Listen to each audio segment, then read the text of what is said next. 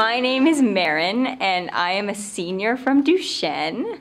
I have feelings now! And this poem is called The Natural Look.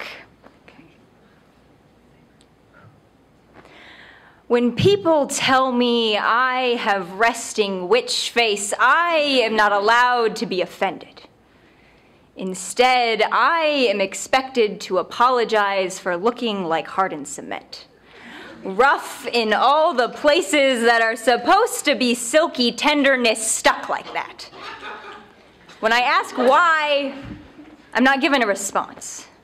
Just the reassurance that it's true, and I can only guess the answer feature by feature, dissecting my face like a lifeless frog. Is it my eyes? Dark as loneliness, but wide as motherly open arms, they could be welcoming if eye contact wasn't so difficult. Eyebrows that are long and aggressive and natural, chin a somehow offensive bump in the road, no. My still upper lip is not snarling at your face. Is it the fact that I try to smile only when I mean it? My face is not a light switch for the general public's use. It is not a puppet strung out to be tickled and tricked into acting giggly when it's not. A man with the same partly cloudy demeanor as mine would be labeled brooding and mysterious and sexy, yet I am branded a tight-lipped, firm-nosed, serrated-eyed witch. No one ever stops to wonder if just maybe this visage is too easily betrayed by emotion. Struggling from spilling avalanches of grief and corkscrew anxiety and flustered romanticism that are not for everyone to see.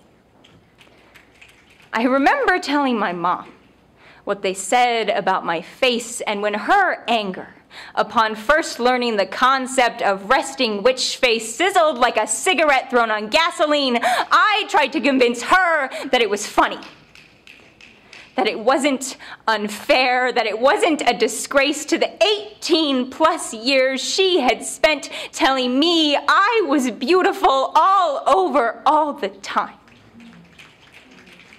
It might have been the first time I didn't defend myself, and it probably won't be the last, but the next time someone tells me I have resting witch face, I won't ask why.